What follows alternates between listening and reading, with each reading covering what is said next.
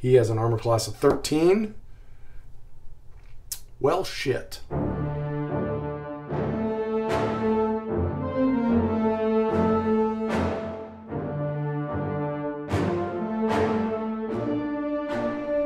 Good day, my name is Matt. Welcome to my channel. Welcome to episode 3. If you were following along at the end of episode 2, the band got their asses handed to them and they were able to successfully stop and kill the zombies, but they were pretty beaten up and a little surprised, and they realized they didn't have crowbars. So we went back to Burramore, rested up, recuperate all of our hit points, probably 2 or 3 days, and bought crowbars. We now have Joseph has a crowbar as well as Willona, and once they're rested up and re-equipped, they're going to head back to the temple. Quick side note here, last time I had written this up, and it was basically when we encounter or enter an area, I'm going to roll to see if we run into what we're looking for, which is Sam's sister Daisy. I also created a quick 2d6 encounter table in case we ran into things. Mainly the reason for that is this is a temple. We know it's haunted, therefore we will likely run into undead type things, and the encounter tables that are on here will not apply. So I have a quick little one there. There's a slight chance if zombies or skeletons are encountered that it might be one of the party, hopefully not Daisy. During the interlude, since I filmed episode 2, in editing, I watched the video and I thought, this kind of, oh look, there's zombies, boring, right? So I wanted to add a little bit of creativity, inspiration, uniqueness to the encounters. So I've actually come up with a table of what the monsters are doing, and it's a 2d6 table, and we'll run into that. And then I also have, I did up another 2d6 table, and it is basically, it's what is this room, or what was this room before? And those will be, when we enter a room, we'll roll that and see what that is. And the reason for that is I want to be surprised as a player of what's in there, but as a solo DM, I want to kind of be surprised too. We head across the lake and prepare to enter the temple ruins again. If you didn't watch episode 2, temple ruins are in this little small island here. There's ruins, there's a trap door that goes down. This is Burramore. So we rent a little boat, go across the lake and to the island. At the trap door, before going down, we are going to light torches. We are going to get our holy symbol ready. Yes, I know, she's a cleric. In the excitement of the battle, nearly dying, she, as well as me, forgot that she was a cleric and had turned undead. But she is going to get her holy symbol ready, maybe even say a prayer to her god, and Hal is going to have her light spell ready just in case. And with that, we are going to head down into this ruin. At this intersection, we are going to listen. According to the rules, humans have a 1 in 6 chance of hearing at doors. I'm going to use this rule here to see if we hear anything so that we can maybe be prepared and not ambush like last time. Other races, halfling and elf, have a 2 in 6. So let's start with Joseph. Oh, Joseph hears something. A little sidebar here. The way I'm doing this is I'm rolling as the player. Me as a GM, I actually don't know yet if there is something here. So in this case, if there is something, Joe has a chance to, or Joe did hear it. Hal did not. Sam did not. And Willona, nope, she's human, right? Yeah, nope, she did not. So Hal heard something if there is something here. And the way I'm going to do that is I am going to, oops, let's use this one. I'm going to roll my Oracle. I'm not going to go over it again. If you don't know how I use my Oracle, go back to the tools. I think it's episode 2 where I talk about Oracles. It's on my channel. It's just is there something here? Has something moved back into this area after we left? Because remember I said we went back for a couple days. I think that is probably likely. This is a dungeon. We already know it's active because we ran into zombies within minutes of getting in here before. So I think it's more likely that there is something in this area. Something is here. So I got a 3 and a 5 against a 2. That is an affirmative. Something else is here. At least Joe heard something that is here. What is here? So I'm going to look at my encounter tables here. See what is in this area. And remember, we haven't gone this way yet, so we don't know what's down there. 2. Oh, cool. All right, so it turns out one of the zombies that we fought last time is not actually dead. As we come down the stairs, Joe hears scraping across the ground. We've got our torches out now, we've got our swords out, and he goes to check. And sure enough, one of the zombies that we thought we had killed, maybe we cleaved off of its head and shoulder, like an angle across its body, split it in half. And now he looks down and he sees that actually the top half of one of these zombies, its head, shoulder, and arm is dragging itself. You know, maybe it heard them coming down the stairs, and so now it's kind of dragging itself, you know, dragging itself across the dungeon floor towards them. And the reason I did that, I rolled really dead, but that's kind of boring just having a body there. We already know there's some dead there, so that's what's going on. Joseph is going to step on the thing's head. I'm not going to make him roll for this because there's no point. He walks up and crushes the thing's skull, and Willona hits it with her mace and basically smashes it to a pulp. So, yes, there was an encounter, but luckily we don't need to worry about that. All right, so the next thing is, which way do we want to go? Now, we went this way before, and we came across a locked door. We listened, we did not hear anything. In the interest of searching this, because we are looking for Daisy, we don't want to leave any stone unturned. So I think we're going to go back that way, and we come up to the door there. Now, I don't believe Y-Box actually has rules for smashing a door.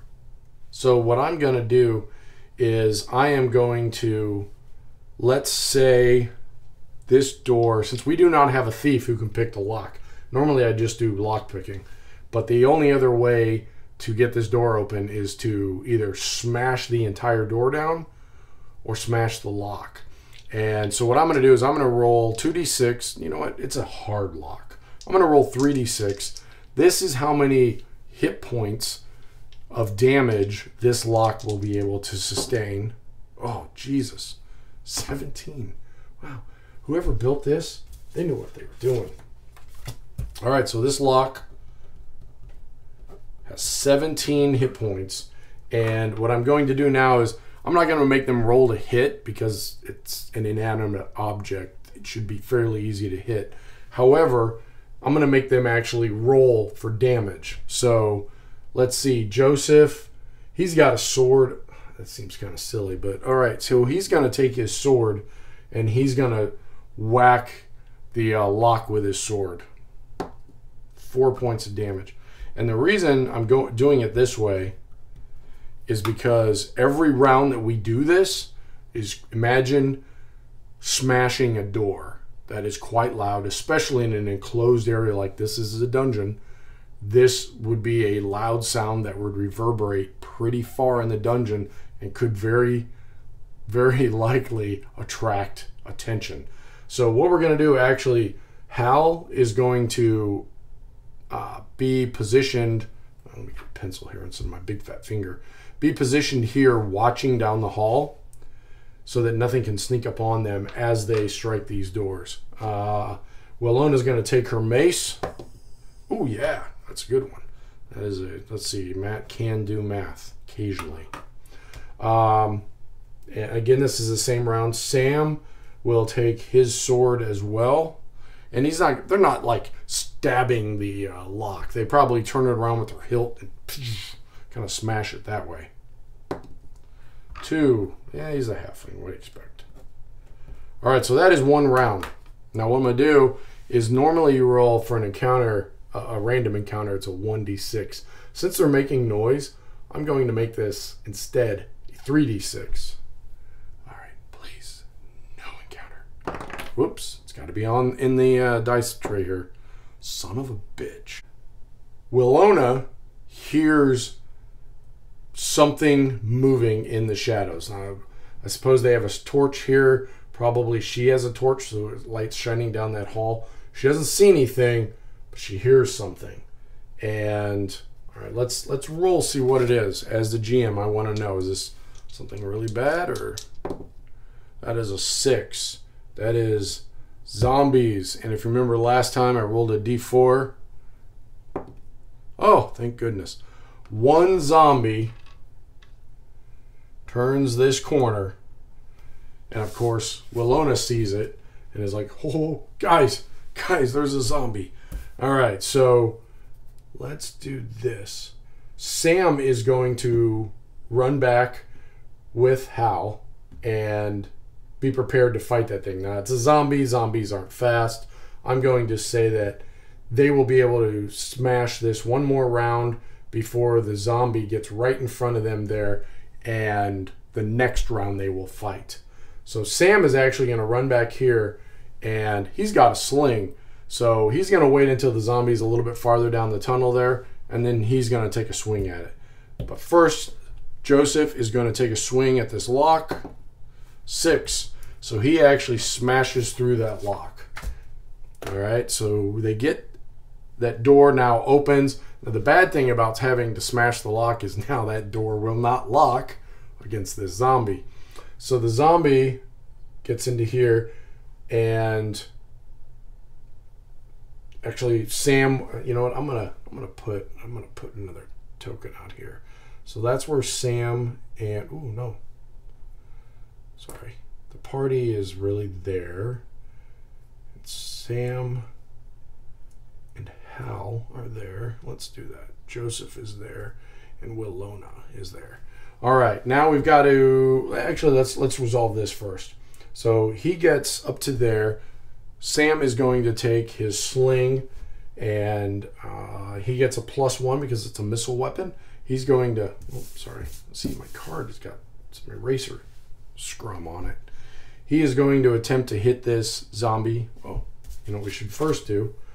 I, being the overzealous gamer that I am, made up some cool cards because I did this last time during season 1, and I don't. Did I use that one? I don't think I actually used that one. I think I used. Well, I had a troll. I don't know where he is. Anyway, I had a troll, but I made up some of these. People seem to like them, so I made up some quick ones. I used Midjourney to create some cool art. I know there is sort of an attitude about using AI for RPG products. Since I'm not selling these, you know what? I say I don't give a shit. These are for my own personal use. So I did up some zombie art, and let's see how many hit points these things have. Oh, I don't need the rulebook because it's right there. It's a 1 hit dice creature. That is a D6 in white box. So they have 4 hit points. Let's see, does this one have a shield? I'm going to say 50-50. It does have a shield, so its armor class is 12. So zombie comes scraping along, dragging its right foot, walking down this hall with its shield. Sam's going to take a shot at it before it gets to them. He needs a 12, and he gets a +1 on this die. Oh, just made it. All right, good job, Sambo. All right, Sam, let's see. Nope, Sling does D6. 5. Ooh, well, he does a perfect shot, and the little bullet flies from his sling and tags that zombie right in the head,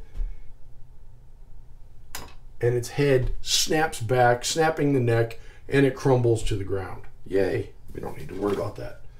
Good deal. All right, so now the door is open. Let's see what this room is. Let's see. I'm going to pull this card here really quick so you guys can read it. All right, so this is the way these cards work, and I'm just going to give a quick overview. Depending on what level of the dungeon, we're at level 1, you would roll a d8, and then every dungeon level that say it's dungeon 4 or level 4, you'd add a 4 to it. But it is dungeon level 1, and so we should, according to this, roll a d8. But before I do that, that's just the treasure that's available in this room. I guess we should look at the map here. So you can see it looks like there might have been a battle in here, which is cool because we're entering another room. We're going to roll to see if, you know what, I'll use the red ones. See if any of the party that we are searching for is in this room. You can see it looks like there used to be a battle in here. Let's see if they are here. 2. Nope. All right, so there's no monsters in this room. What did this room used to be? And I did this because I want to add flavor to it. All right, so this room is a water crypt. So if you remember this temple, it's a temple, ruins of a temple on this island in the middle of the lake. So I've kind of decided, yes, it is haunted, there's undead, but I want it to have kind of a water theme because it's on a lake, you know. You wouldn't build your temple on a lake if water wasn't important, to some degree. So it's a water crypt, and what my little table here says D6 crypts are in this. Oh, there are 6 crypts in this room. Hopefully they're not occupied. Off of the walls in this room, maybe there's one here, 2, 3, 4, 5, 6. There are like mausoleum shelves, you know, like you would slide the coffin into them. There are 6 of those crypts in this room. There is nothing in this room. Thank the Lord. All right, so we're in that room. We get in this room. We are going to close the door, knowing that it won't lock. And then we're going to use our crowbars as kind of wedges to still keep the door so that the door doesn't easily open in, okay? We're just going to take one of these guys is going to go, except Hal. Hal is going to stay by the door and listen intently out into the halls. We're going to open up each one of these crypts, and inside, instead of being a flat horizontal bench, basically, it's actually like a little lip, and it's actually like a bathtub almost inside there, and it's filled with water. Each one is filled with water, and inside each one is a body, and you know, long dead, mainly skeletons now. The water is probably pretty putrid and gross. Let's check to see if there's any treasure in each one of these crypts, and let me see how I'm going to do that. I took a few minutes to figure out exactly how I want to do this. So the way I'm going to do it is we are going to roll a d6. If it's a 1, that means there's something in the crypt that's dead, well, undead. So it will react to us digging around in its crypt. Hopefully that never happens. I'm going to roll a red d6 with a 2 in 6 chance of there being gold or a gem in there. And then I'm going to roll a white d6 for magic items. All right, so we want, and this will happen for every single crypt, but he's going to take his sword and kind of poke around into the water, because I'm assuming it's kind of gross, and you know, maybe it's got some rotten flesh floating in there or something. I don't know. Never been in a waterlogged, soupy crypt before. And see if anything happens. All right. No monster, yay. No gold, and no magic item. All right, Hal will dig around, or no, Hal was watching the door. Sam is going to dig around in Crypt 2. He will probably grab one of his torches and poke around in there. Oh, shit. No, wait, that's a magic item, sorry. This is the monster. So, magic item. All right, so he finds something. I'm just going to write this here. All right. Willona is going to take her mace and kind of poke around in there as well. See if this is in Crypt 3. See if she can find anything. And unfortunately, whatever is in there is pissed off. Shit. All right, let's see what is in the crypt. And there will only be one of these, whatever it is. 9. Oh, fuck. Ghoul. Oh, thank the Lord. So Willona takes her mace and starts kind of digging around in there, splashing around in the water, hoping to stir up a magic item or something like that. And instead, an arm comes ripping out of the water and grabs her mace, and then up sits a ghoul, you know, flesh rotted off of it, and it screams. They are going to, I'm assuming it's going to scramble out of the crypt so that it can actually attack them. And as it does that, I'm going to let it have one attack on Willona, and everyone else will get one attack on it before it is out of the crypt, and then we will get into like regular melee, okay? So it reaches out at Willona, and we will assume Willona and the ghoul's attack will happen at the exact same time. That is the ghoul and he is a 2-hit dice creature. Technically, that would hit because the way White Box works is if you are a 2-hit die creature, you get a +2 basic hit bonus. So for every hit dice, you get a +1. It needed a 14. That's 12. It hits. Willona strikes it. She wiggles, or maybe they're fighting over her mace, and she just kind of chucks it forward and tries to ram him right in the head. He has an armor class of 13.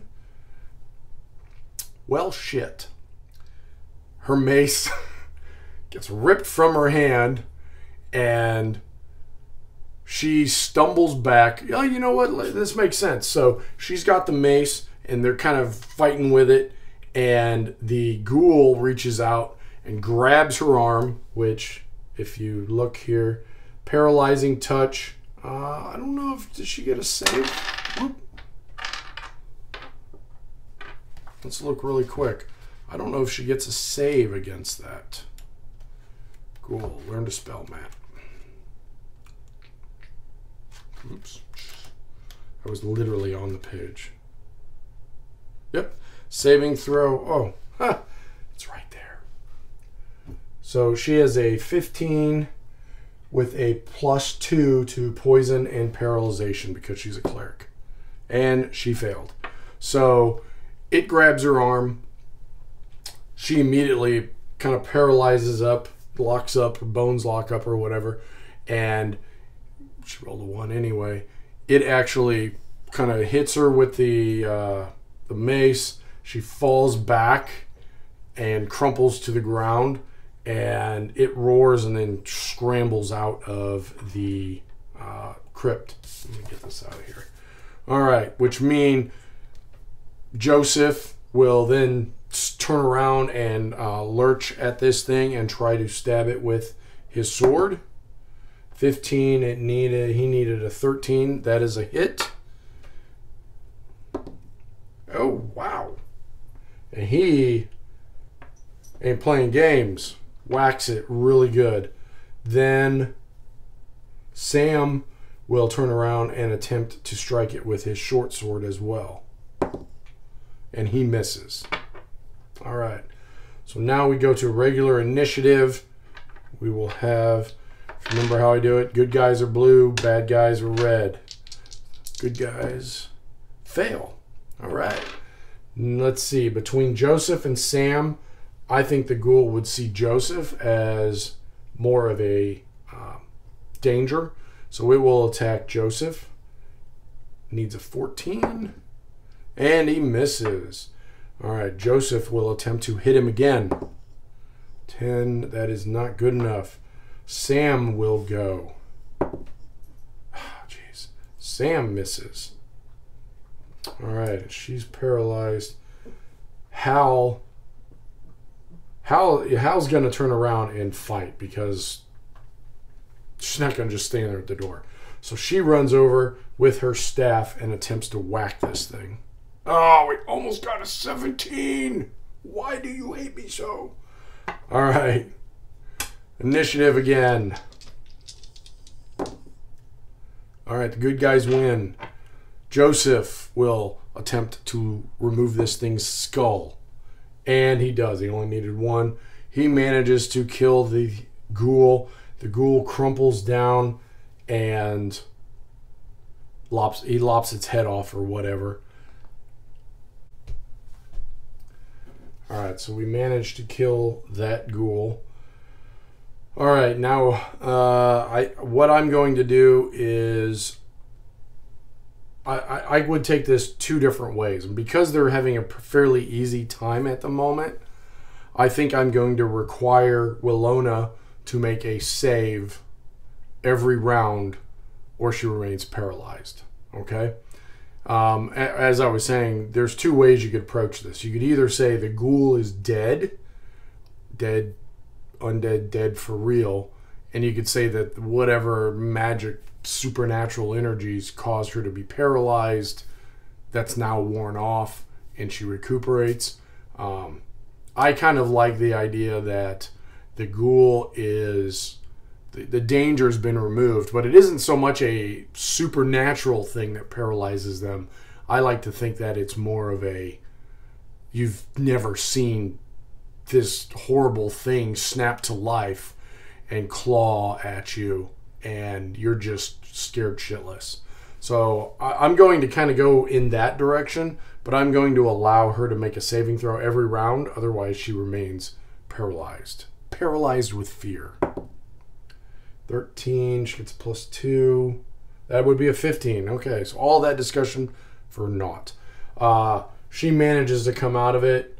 They take a round or two to kind of, have a drink of water, calm down, it's all right, we killed him, yada, yada, yada. Hal goes back to watching the door, and I think we rolled, there was nothing else in there. So after a few minutes, Joseph is going to check crypt number 4. And I think this time they're going to do it a little bit more smart. I like to think that my players, they're learning as they're going through this dungeon. So here a moment ago, they were each in one crypt digging around. I think now Joseph is going to take his sword and poke around in there while Willowna and Sam are on the side. So if anything comes out, all three will immediately get an attack on it, right? That's a little bit smarter way to do things. All right, so is there anything in Crypt 4? No monster, and no treasure and no gold pieces, at least that they could find. They'll move on to Crypt 5, and absolutely nothing. Then they'll move on to Crypt 6. Oh, goody, a monster and gold. So that was Crypt 2 and 6. We've got gold. And in this one, we have an item. All right, so what is in this crypt? Again, there's only room for one thing in here. And holy shit, another fucking ghoul. All right, hit dice. Whoa, Jesus. All right, so this time we're a little bit more prepared. And this thing comes alive in the crypt, and so what we will do is he stumbles back, get a little bit discombobulated, and that will give the ghoul enough time to slide out of the crypt, and then we will go to regular initiative. So he steps back, his buddies kind of grab onto him, make sure he doesn't fall, and then we'll go, and the ghoul slides out, kind of slurpy, wet, slimy, gross, and then we will do initiative. And the bad guy wins. It's just like so typical. All right, there's 3 of them. 1, 2, 3, 4, 5, 6. Does not like Joseph, and it will reach for Joseph. And all right, All right, I'm going to use the very simple method for this solo game. It'll do double damage. It attempts to claw at him. It hits, and it does... Oh, Lord. It does 8 points of damage. Hi, Joseph. It's nice to meet you. And because he rolled a critical, I'm not even going to give him a save. Joseph, scared out of his mind, essentially has a heart attack and falls. All right. Now Sam goes, standing next to his suddenly dead partner, and he misses. Willona, you know what? Can she turn undead? She can. At first level, she has a 15. Check that, isn't that pretty cool? Like, holds my pages for me. All right, so she steps up with her holy symbol and calls her deity, who I have not created yet, in the name of, I don't know, St. Cuthbert. I don't know. In the name of St. Cuthbert, be gone, vile creature. She needs a 15. And she fails. It chuckles at her. Hal, obviously, you know, probably heard Joseph yelp like a little girl before he slumped to the ground, and then now heard Willona's thoughts. She is going to turn around and immediately cast a light spell on the tip of this thing's nose. It seems to be her go-to in an attempt to save our ass so we don't die. She casts her spell, and the ghoul is immediately blinded. I'm sure somebody's going to say it's supernatural, like whatever. I'm just going for quick and easy here, all right? All right, so next round, the party against the ghoul. All right, 5-1. Party wins. Sam will go. Oh, 19. All right. He strikes at it with his sword. So oops. Ah, damn it. 4, so that is... Oh, wait, no. I don't need to track it. There's only 1. So 3 points of damage. He stabs the ghoul in the leg. Willona, having failed her attempt, will now try to bash it over the head. She's got a, I don't know. Maybe her, you know what? Let's do a little character work here. Her holy symbol is actually on the end of her mace. So she is going to, and of course she retrieved her mace earlier. She is going to, since she's already holding the mace, attempt to crack her mace over the ghoul's skull. She missed. Hal will step up with her staff and attempt to hit the ghoul. Okay. Hal. Good job. Let's see. D6. And again, I'm just going to do double damage. Well, yeah. It's been one of those days, guys. All right. And, oh, wait. No, it gets to go. All right, so it's blinded, so it gets a -4, and we're just going to go 1, 2, 3, 4, 5, 6. And it swings at Sam. So that would be a 12 -4, 8. He has a 14 armor class. It misses. Blindly swings at him as it steps and lurches towards him. Initiative. And they rolled a 1. It rolled a 4. It's going to attempt to hit Sam again because it's moving in that direction. So that would be a miss as well. Sam, right in front of it, will attempt to remove one of its legs. And he fails. Jesus. Willona. 19. Wow, all right. And she does D6.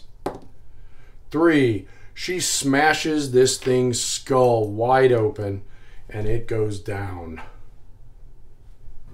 That would be 2 whites that we have killed. All right. They are going to attempt to bind wounds. Well, you don't have to attempt, you just do it.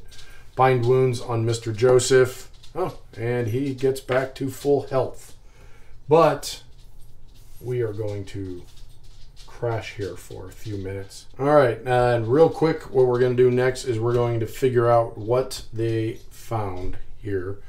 So let's start with the gold. This crypt 6 had gold, and 1 through 3 it's GP, or I'm sorry, it's gold or a gem. 1 through 3 gold pieces. 4 to 6 it's gems. Jeez, I can't roll tonight. All right, it's gems, and the way we're going to do that is it's going to be we're going to roll D4. There are 2, and then we're going to do a D10 times that by 10 for the gold piece value. All right, so 1 gem is a 10 gold piece gem. The other one is an 80 gold piece gem. All right, and then Sam's magic item, which I probably should have just gone ahead and grabbed it immediately. All right, so we're just going to use this table. I really don't like the white box. It's way too complicated. We're going to roll on this table right here. This is a D6 roll. That is a 4. Roll 1 D6 on the weapons and armor table. That could be good. And that is a D20 roll. That's this table right here. 8. You know what? Let's do this real quick. Let's check the delving deeper and see if it has a treasure table on armor type. Oh, it does. Huh? See? Look at that. Using different sources, we can pull that together. D100 table.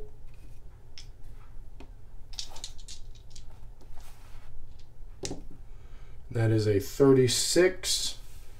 Is a shield +2. Oh, didn't we get a shield +1? So we are going to stop right there. I hope you enjoyed this. We're going to actually, I think our guys, our band is going to attempt to secure that door as best as they can. Maybe take an hour rest, let Joseph recuperate, and once that's over, they will then continue on their journey.